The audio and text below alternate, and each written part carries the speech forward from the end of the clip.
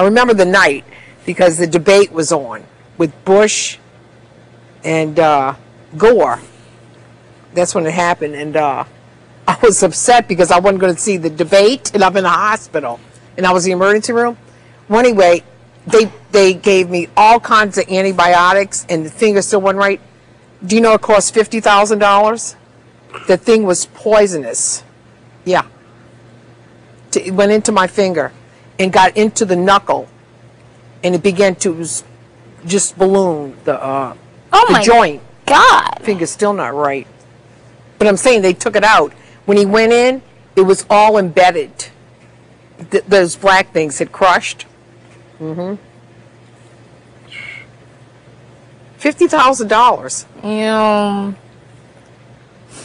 I mean, we had insurance, but still. Thank God. I knew a friend of mine. I had double pneumonia. He was in next bed to me. He was also an AMP employee. Had a cat bite, and it went all the way into his veins and his arms, and they had a lance. All of this to try and drain the poison. You had a red streak? Whatever you infection? Call it. Yeah. I had cat scratch fever. Anyway, he was in there. They could not seem to get this thing. They had to keep cutting open, get that pus out. It was so bad that it ran way up his arm. They're afraid it was going to go up and get like to his heart. I mean, they really worry about that. Oh yeah, I have a scar still. He was in there like 5 weeks in the hospital under constant care. Like, wow. I had that happen. Flushing it all the time. And What is that cat scratch fever? What is that?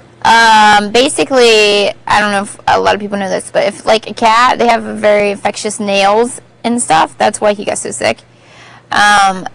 Basically, like if a cat ever like claws a bird, the bird's gonna die even if you rescue the bird, because they have like such a high infection in their nails and stuff.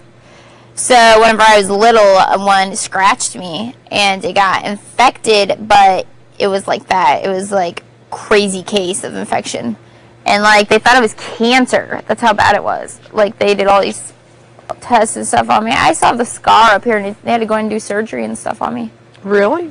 It was all from a cat scratch. They claim a cat has 23 viruses in their mouth if they bite you, too. 23 different viruses that a cat carries in their mouth. And this was That's like why pregnant women are supposed to keep away from like cats' feces and stuff. You're not supposed to change a litter box or anything. It's very, very bad.